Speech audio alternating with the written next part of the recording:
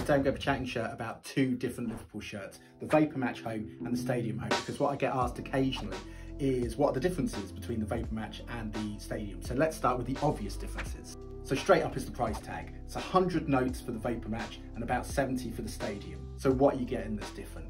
So the badges and logos are different. Stadium has them stitched in, and I think they look really nice. However, Vapor Match have heat pressed logos. They kind of feel like the numbers you get printed on the back, but thicker. And I think they look really great. The materials are different. Vapor Match uses vapor knit. It's lighter and it's full of breathable holes. The Stadium is more like a traditional football shirt. Don't know if you can notice, but this one looks slightly darker and this one looks slightly shinier, and it's the difference in the materials. Also, the Nike Authentic logo is silver for Stadium and gold for Vapor Match. I don't know why I like that, I just think it's cool. So I'm wearing the Stadium version first, and it feels exactly like a normal Nike Stadium shirt that you'll buy in the shops in any club colours, okay? It's lightweight, it doesn't feel like it's too restrictive. I'm wearing this in a large, and it just feels pretty standard. But when we look at the Vapor Match shirt, you see some of the real differences between the two. This is much more form-fitting, okay? I've got a little bit of a belly on me, and it feels slightly tighter in on the sides, okay? Also, little things that you don't really notice. The sleeves are a little bit shorter.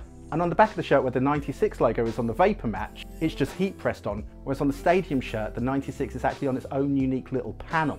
Now, there have been some reports out there from certain websites that the Nike collar is being problematic for players. And that's absolutely not true. This is a fantastic collar. It doesn't feel too tight. It's slightly thinner on the Vapor Match version than it is on the Stadium version. But the wraparound collar on the back is quite innovative, and you actually don't even notice it. So I don't really know what they're talking about. Right, so overall, I never used to be into Vapor Match shirts because I was like, 100 quid is too much for a football shirt. But now I've got one, I really like it.